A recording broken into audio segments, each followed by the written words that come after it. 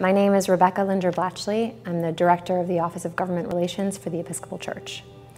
We represent the public policy positions of the Church to policymakers and legislators in Washington, D.C., highlighting the voices and experiences of Episcopalians and Anglicans globally.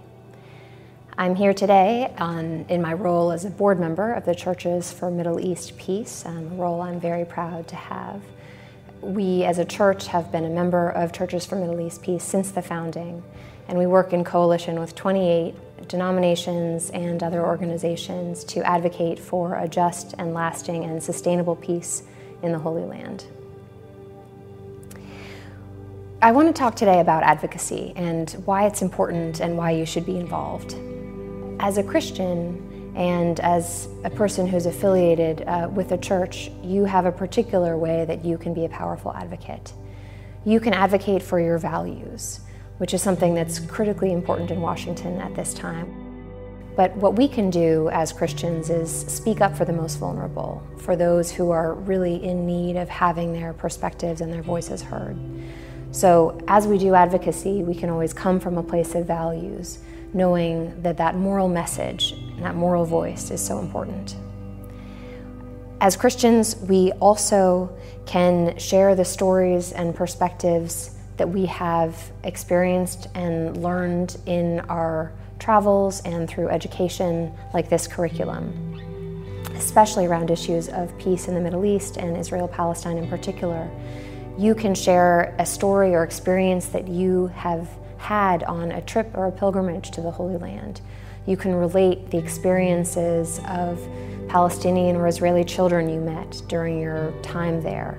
Or it may be that you had someone come and speak at your church who helped to educate you about the situation and the history.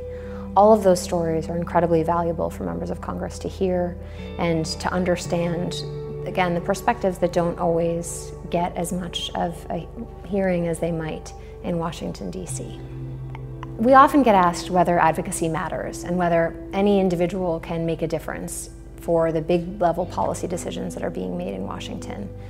The answer is a resounding yes. Advocacy is tremendously important, especially when we're working in organizations like Churches for Middle East Peace, a powerful coalition of a diverse group of churches who come together to develop policy positions that are in line with one another and that allow us to take action as a collective group, where members of Congress who are meeting with us can hear that from so many different perspectives, churches and people of faith have come together to say that we need to change the situation.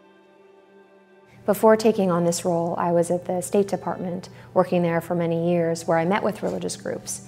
And I can say firsthand, from having been in government, the benefit of working with organizations like Churches for Middle East Peace is that they have tremendous expertise that we as a denomination rely on, and that all of you can have the opportunity to rely on as well, through their action alerts, urging us to take action at particular times when that action or call to a member of Congress will be most strategically timed to have an impact. We rely on the expertise of staff members of Churches for Middle East Peace. We're grateful that Churches for Middle East Peace leads pilgrimages to the Holy Land, helping people to understand what they're seeing. We also know that the leadership of Churches for Middle East Peace can visit churches and help educate, can arrange speakers, and again can offer just a whole range of opportunities and resources that churches can benefit from, something that can be so valuable for congregations seeking to learn more, seeking to strive for justice, and finding the right ways to take action. And Churches for Middle East Peace also has an annual summit where they bring together speakers and experts, leading a day of advocacy to go visit member offices on the Hill, equipping you to have member visits when your member of Congress is in district and home during a recess. So the opportunities for you to be involved as an advocate are many. They're important, and I would urge you to take action, to continue to learn more, and to stay connected to this network.